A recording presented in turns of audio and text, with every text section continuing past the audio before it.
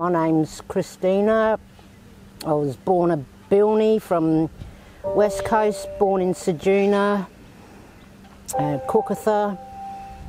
My mother was born in Aldea, and I've got connections with Narunga through my grandmother, Molly O'Loughlin. So yeah, I'm one of the Bilney mob.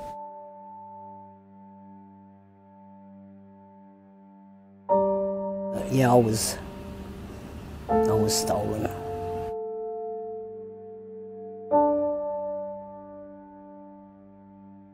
They used to come and pick me up for the weekends.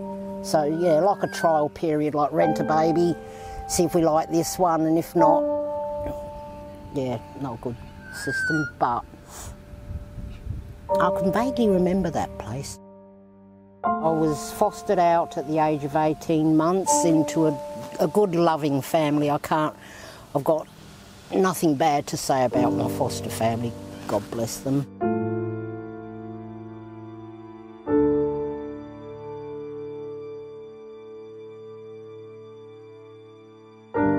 I never burdened my foster family with that, but I had my sister, Peggy, my Aboriginal sister. I'd always go in her room and yeah, we'd touch base about it, because she was taken away too from Cuba PD. Always kept it to myself, but I remember, yeah, pretty much crying every night, every damn night as a child. So yeah, it was isolating. Well, it was, it still is.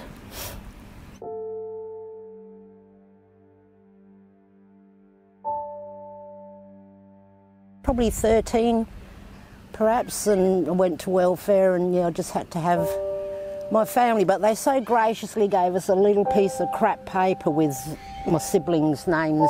I don't like that word, siblings, brothers and sisters, but names and birthdays on, so yeah, they sort of helped, but most of it I'd done myself. I met my dad a couple of times in Port Lincoln. Unfortunately, I think I met him probably 3 or 4 times, but he was in an accident, so he was in the Matthew Flinders home. So yeah, that was a bit, yeah, it was hard.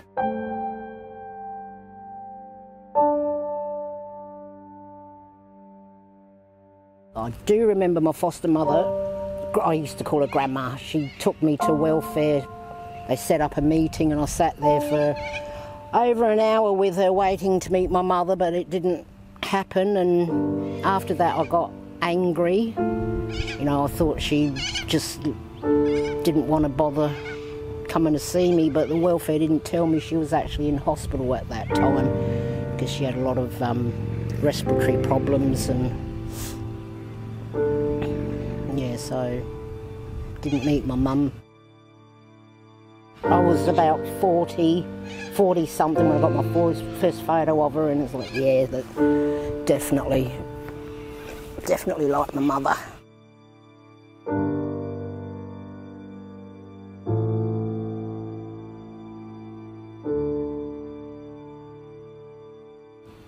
Yes, the culture, the belonging.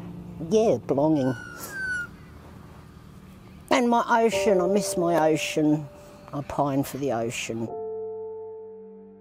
We don't explode, we get angry, we growl, whatever, but we implode, which means we take it and we hurt ourselves basically. The isolation and yeah, just the grieving, it's very personal, very private. But yeah, implosion is it's a big burden.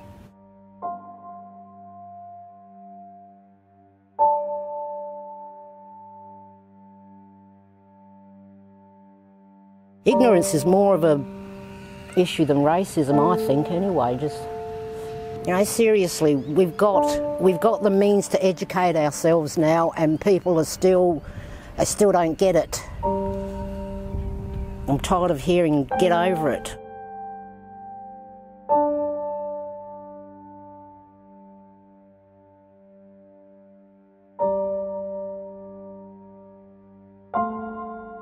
because trauma, stolen generations, it's not just about us, it's about our children. My children are affected. Basically, it's just sit and listen to us for starters. None of this old butt business, but yeah, the government need to start sitting down with the people. Don't stop making decisions for us. Do not talk for us. We can talk for ourselves.